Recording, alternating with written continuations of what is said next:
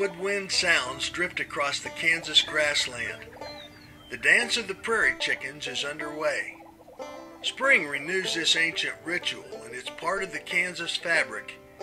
Our prairie state is one of the last strongholds of these dwindling birds. Only two kinds of prairie chickens exist, and Kansas has them both. The greater prairie chicken lives in eastern and northern Kansas, most notable in the Flint Hills. Males have mustard-colored vocal sacs and a booming call. Lesser chickens live in the state's southwestern parts. These males have red vocal sacs and a distinctly different gobble. Prairie chickens are declining throughout their former American range as grassland habitat disappears. Many birders drive long distances now to see them. Grassland conservation practices such as removing cedars and other tree invasion help protect crucial nesting habitat. For now, prairie chickens remain a huntable Kansas game bird species.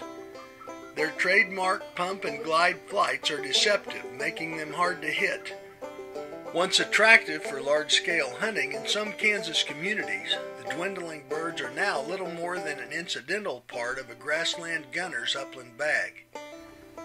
Even so, the ancient prairie chicken rituals remain in some places. Males court and dance, fighting to hold the best real estate in dancing areas known as leks. Lekking continues from dawn until mid-morning, when dancing gives way to the need for food.